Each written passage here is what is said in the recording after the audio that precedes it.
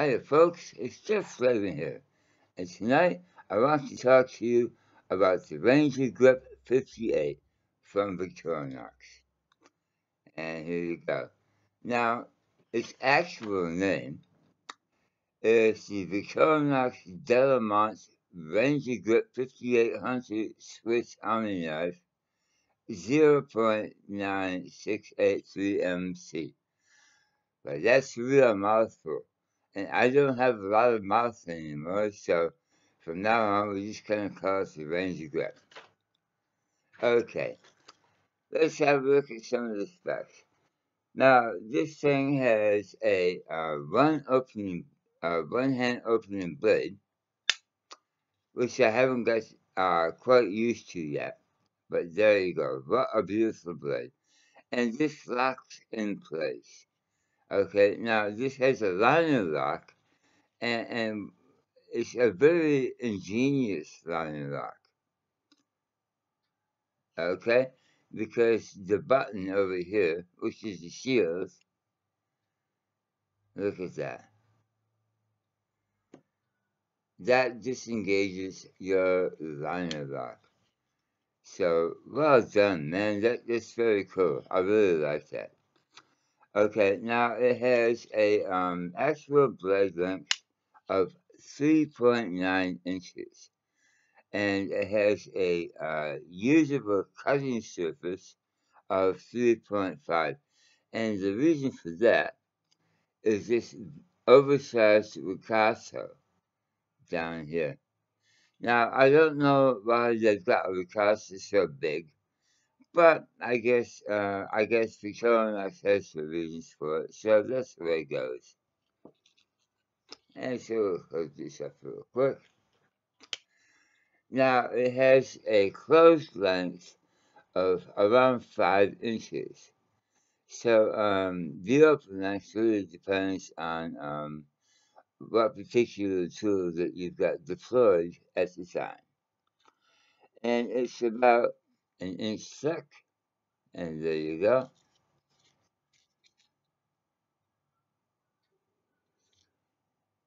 And let's see. Okay, we're going to go to some of the tools now. And this is the wood saw. And it's actually the biggest wood saw of any multi-tool that I've ever seen. And this is 4.2 inches long. So this is a pretty big one.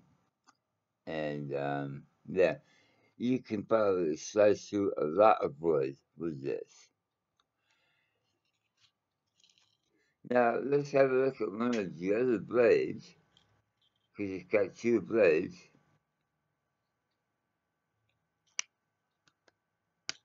Oops. Now this is the skinning blade. And yeah, if you're a hunter and you're into skinning and stuff like that, this is the blade for you.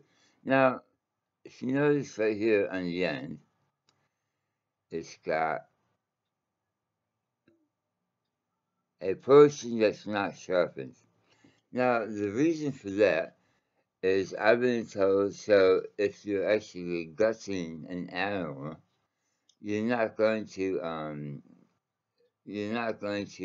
pierce the intestines or anything like that. And my God, is this sharp. Both blades are very sharp. They're scary sharp. And that's where they came out of the box. Okay, so let's see what else we got on here.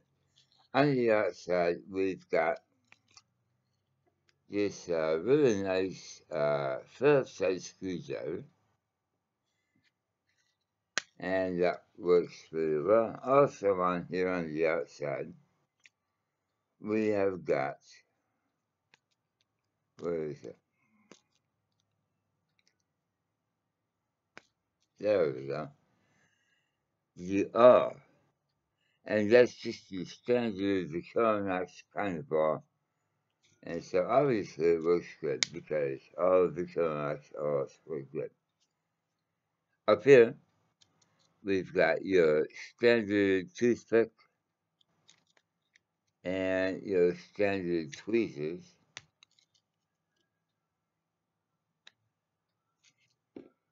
And there you go. And they're both on one side as opposed to one on either side.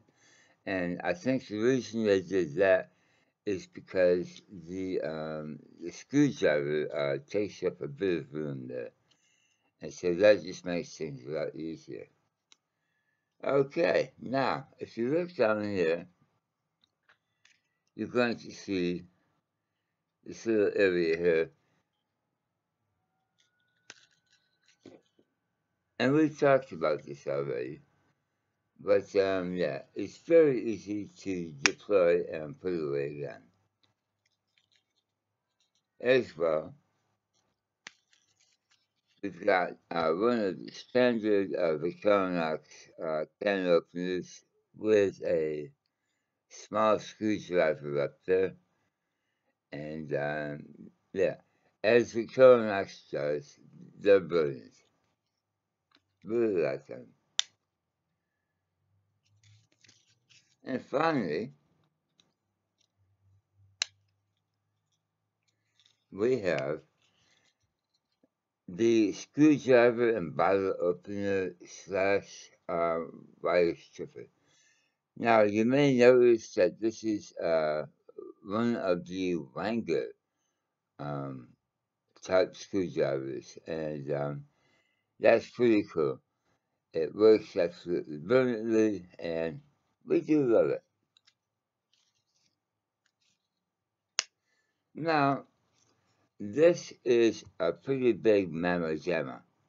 Um, as I said, it's 5 inches long, and I'm not sure about its exact weight, but I do know that it's very close to the weight of my Leatherman wave, and I know that's around 8 inches, or I'm sorry, 8 ounces. And this is slightly lighter, so we might say around 7.5 ounces. But yeah, it's in my opinion, it's a bit big for OBC or on body carry, but you can apparently get a sheath for it. I didn't get one with mine. However, I did find this spare Leatherman sheath, and it fits in there quite nice. So, if you don't get the sheath for it, it is a bit big for pocket carry. But I tell you what, it's great if you want to throw it into a backpack or a sling bag or something along those lines. So yeah, there you go. It's um, it's not the cheapest knife in the world. It's about $65 US, but I'll tell you what, it's worth it if you want to pick up something like this. I don't think you're going to be disappointed. And so there you go. That is the Ranger, what's it called? The Ranger 58, Ranger-Grip 58. And yeah, I really like it. And I haven't had it out in the field yet, but I plan to do some testing with it really soon. So that's that. Until next time, I'm Jeff Sledden, and you're not. And we'll see you again soon. Bye.